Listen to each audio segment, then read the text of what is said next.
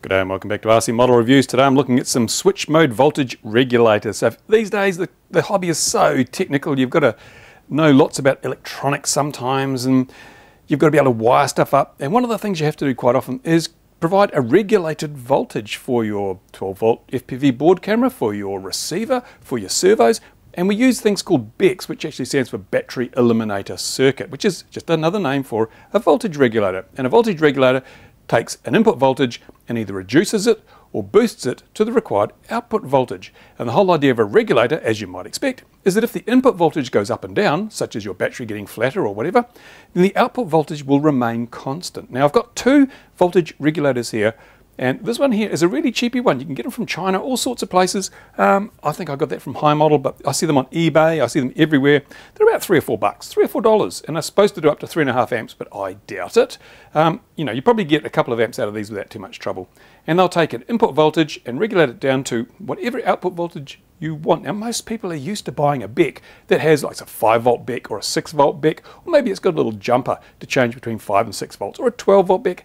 This is variable. Here we have a little potentiometer, a little adjustable thing. You can stick your screwdriver in there, tweak that round, and adjust the output voltage to whatever you want, providing there's enough input voltage, because this is only what they call a buck regulator. That means it will only reduce a high voltage down to a low voltage. You can't expect to get more voltage out than you put in here.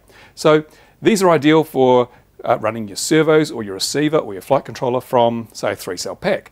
The servo, receiver, flight controller, they want 5 volts. So you can take 12 volts on the input and drop it down to 5 volts. And even when your battery's flat at maybe 9 volts, there'll still be enough difference between the input and the output to give you the 5 volts. 9 volts minus 5 is 4 volts, so that's fine. It'll still regulate as much as you'd expect. Brilliant. So as I say, I use these a lot because I can just tweak them up to whatever voltage I want as I need to. So if I need a 12 volt BEC, hey, I set it up for 12 volts. If I need a 5 volt BEC, set it up for 5 volts. Simple as that, easy peasy, lemon squeezy. Right, the other one here, now this is even more interesting, is a Pololu. Oh, what a name, Pololu.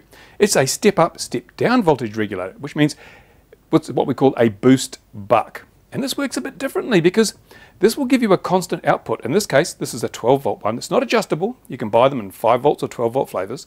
This will give you a constant 12 volts out, regardless of the voltage that goes in. So even if you're running from a 3-cell pack and your battery's right down to 9 volts, it'll still give you 12 volts on the output because it boosts the 9 volts up to 12. That's the boost side of it. However, if you're running a 4-cell pack and you've got 16 volts, it'll take the 16 volts and drop it down to 12. So that's the buck side of things. It boosts and bucks, and you can usually tell a boost buck regulator because they have 2 of these little grey things. See the grey round things? Those are the inductors that are used to increase or reduce the voltage by chopping it up into pulses and things. If we go back to the other one, you see it's a buck regulator. It only has 1 of these large inductors. Only has 1, this has 2. So this is just a buck regulator, this is a boost buck regulator. This is really, really small. Obviously it's not going to do 3.5 amps like the other one, but it's enough to drive a board camera. And that's generally what you'll use this for in most cases. If you're flying FPV and you've got a nice, say, one of the PZ0240, whatever they are, 600 TV line Sony camera, and it's only rated to operate at 12 volts, you're going to have to do something to drop your 16 volts down to 12, and this is one way to do it. And if you want to have something like a mini quad or a plane where you can run 3 or 4 cells, then you really need the boost buck, because a 12 volt camera, even the good ones, they can drop out when you get down to 9.9, 9.5 volts. And if that's the case, then on a 3-cell pack without a boost buck regulator, you could find you're losing your video just as you're coming into land because your battery's flat. That's not a good thing. There you go. So what I'm going to do now is I'm going to take a bit of a look at these on the bench. We're going to show you how they work. We're going to see how the amount of ripple, the amount of noise that comes out of them, and just have a play with them, see if they're any good. Okay, here's the very simple little regulator. This is the buck regulator that will reduce a higher voltage to a lower voltage. Wiring them up is pretty damn simple. If we look on the back side, you'll see it's got in and out, plus and minus. Well, hey, that's simplicity itself, isn't it? Well, all we're going to do is wire the input from our battery between these with positive to, where is it? Positive to there and negative to there. And we're going to wire the output onto there, and it gives us 2 pads for each. So it's not a difficult soldering job. Just put some wire through there, solder it up. Done and, oops, dusted. It's hard to do this when you're working on the camera on the bench. Done and dusted, in and out, piece of cake. So now what I'm going to do, set it up on the bench. We'll fire some power into it, see how well it regulates, see what sort of load it can take. Okay, here we are, we're all set up. We've got our power supply currently set to 12.5 volts. There's our meter. It's going to measure the output of the little regulator. And here's our oscilloscope. It's going to show us how much noise is actually on the voltage coming out of the regulator, because the meter won't tell you how much noise is there, the oscilloscope will. So what I'm going to do is I'm going to plug this in now. Here we go. So currently we're getting, 9.66 volts. I'm going to wind up the sensitivity of the oscilloscope so we can see any noise that's there. So we can get an idea of that. As you can see, there's not much noise at the moment because we're at 50 millivolts per division, and that's about one division, so 50 millivolts of noise is not a lot. I'm going to adjust the voltage now, go in here with my little screwdriver and tweak the voltage because I want 5 volts out of this. So let's go in and start turning stuff. It's the wrong way. Sorry, all that noise on the scope was my finger on the output. Let's go down to 5. You see the scope dips down because it's AC coupled. If you don't know what that means, don't worry about it. It's not important. Let's get into 5.0 volts. Oh, too far. It's quite a sensitive adjustment on here, so, and you don't have to get it dead right. There we go. That's pretty close. I'm happy with that. 5.0 volts, depending on the time of day. Now, notice the voltage output noise is still relatively low. It's a little bit more than 50 volts, but it's very, very sporadic. Not worried about that. What I'm going to do, of course, this is without a load. I'm going to put a load on later. In fact, no, let's put a load on now. I'll put some LEDs on there so we've got some kind of drain on the supply, because supplies need to have a load for you to estimate or to see how well they really function. Okay, so I've put a load on now. We're drawing 330 milliamps from this little power supply at 4.99 volts, and we still only have, well, it's not even 50 millivolts of noise, so that's pretty credible performance. Now what I'm going to do, of course, is I'm going to play with the voltage going in, and we'll see what happens. Now let's say currently we've got a fully charged LiPo 12.5 volts. Let's wind it down till we get to, say, maybe down to 10.5.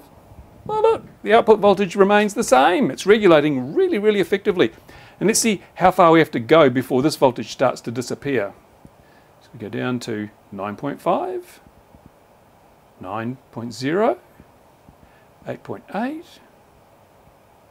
Wow, so we're down to 7.9, 7.4, 6.9. Well, now look, did you see that? The noise jumped up as I get down to about 6.4 volts. There we go, 6.4. It's just dropping out of regulation there. So suddenly, heaps of noise on the output. So 6.5 volts would be the absolute minimum you'd want to run this at, which means that the difference between the voltage going in and the voltage going out, 1.5 volts. Now that's what they call the dropout voltage for a regulator. It's a very important factor. The lower the dropout voltage, then the better the regulator can operate at very, very low voltage or voltage differences. But this is superb for this application. Being able to work down to 6.5 volts. I mean, a 3-cell LiPo pack is dead long before 6.5 volts. So that's not a problem, but let's go up. Let's say we're going to put in a 4-cell pack. So we're going to get right up there. We're going to go past 12 volts. We're going to go past 13. We're going to go past 14. We're going to go to 15. We're going to go to 16 volts. Oh, look, it's still 5 volts out, 4.99 volts, and the noise remains unchanged. So this little regulator actually performs really, really well.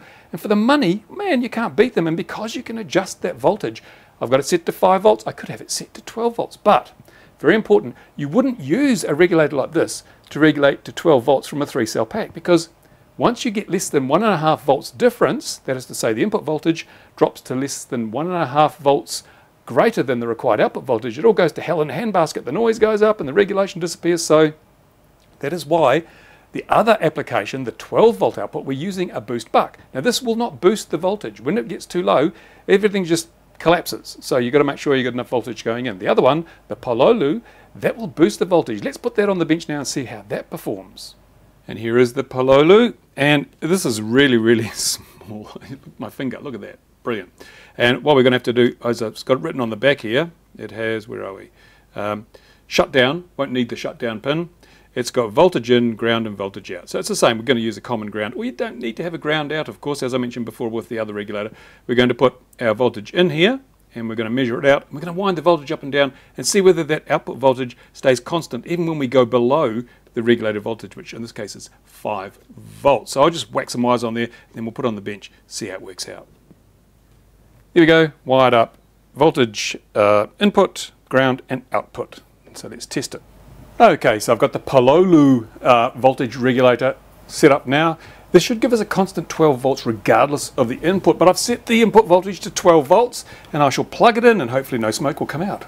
Woohoo, there we go. Right, one thing I immediately notice is a lot more noise on the Pololu regulator. There's 100 millivolts of noise there, almost 100 millivolts. That's quite a bit. So yeah, feeding a camera might have to put some ferrites on there to stop some lines, but I'll check that out later on. So here we go. We're at 12 volts. Now this, as I say, is a boost buck regulator. So as I wind down the voltage here, this should remain the same, even if I go below 12 volts. And there we go, look at that. I've gone down to 10, 9.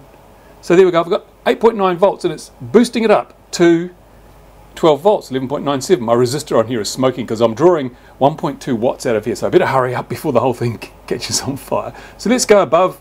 Actually, interesting to note, the noise drops down as I lower that. I'm going to go up here to 15 volts. There we go. Look at the noise. That might be because my resistor is smoking here. But noise is really high. I've gone from, let's go to 16 volts, your 4-cell pack. Settled down a little bit at 16 volts. Still doing 12 volts output. Still about 75 millivolts, 100, maybe even 100 millivolts of noise. That's really not very good. Look at that. It really gets quite noisy here when I get to 15.5.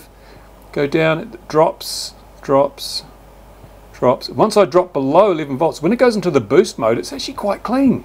At this stage, the regulator's in boost mode. It's raising the voltage from 10.7 to 11.97. When I get up there and it starts going into buck mode, so it's actually dropping the voltage, that's when the noise kicks in. So the buck side of this regulator is really noisy, really noisy. Now I'm going to try it without any ferrites on the camera and I'll see if there's any noise, but there you go. Now this is just a little Pololu. I'm really impressed that such a tiny little thing works so well. I'm drawing 1.2 watts out of it at the moment and it's working pretty damn good.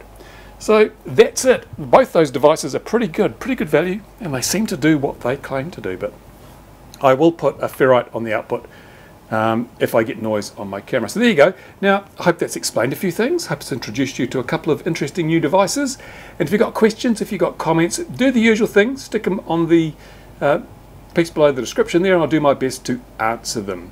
In the meantime, thank you for watching. I will now get back to the bench. Bye for now.